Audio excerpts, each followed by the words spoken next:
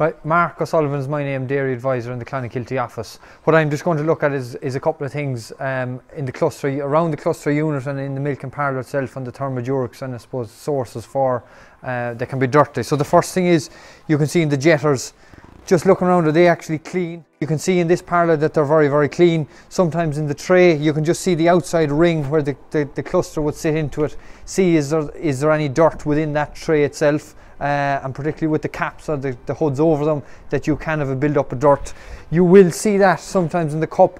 At the bottom of them cups, you'll see the dirt. You can see these are relatively clean, but that's an area to go after because that is getting directly into the milk line.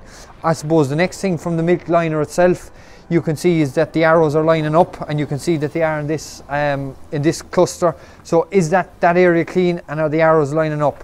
I suppose the next thing, the obvious thing, when you see cracks, you can see in the cracks in one of this fella here on the pulsator line, really they need to be changed. So we shouldn't be seeing cracks that dirt can get in. It's a source of dirt. I suppose the next thing is to look at the claw piece itself. I suppose first of all to look at see is there any filament around there. You can see when I rub my hand, it's very, very smooth, so you can see that that is clean. You can see dirt around the outside. It's just nearly me to open them and wipe them down, that there is small bits of dirt, but maybe not getting in direct contact with the milk. On the glass piece itself, the first thing I go after is the rubber. So rub your hand along the outside and see is that rubber seal still in place and is it fully functional.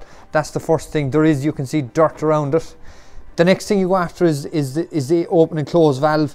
Is there dirt along the inside there? Which on these, again, it's fairly clean on the inside.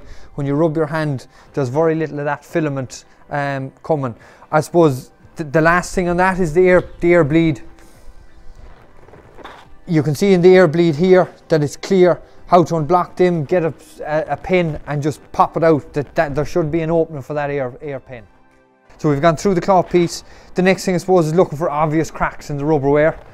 You can see that these rubberware are old. You can see that this is loose. It has been taken off probably from the dump bucket, so it's loose. You put your finger in there, and just how you know if rubber is wear, you can see that my finger is coming out black, so that's a sure sign that the rubber is wearing. It's obvious from the cracks here alone that it's wearing.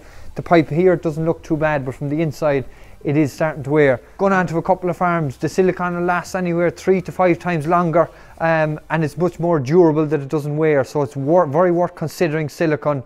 The guys that have it in are very, very happy, well worth considering. There's 2 reasons not to hook the dump bucket line onto here. The first reason is, well, one, it's more likely to crack here, and you don't want to crack in there. The second reason is, if you drop it from here and it falls onto the ground, you still have vacuum on that end of the line.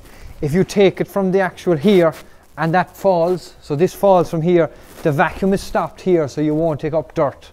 I suppose with the silicone piping, the other big thing on the silicone piping is the silicone doesn't contract and expand like rubber, so it's easy to put on a clip on the silicone piping here. You can't really put on them Jubilee clips here, you'll rip your hand. If you're changing your plant wear, change the plant wear on this as well, because rubber, the 3 things that will wear rubber: time, and your chlorine sitting in it, and the too hot of a descaler wash. So they need to be cleaned as well regularly.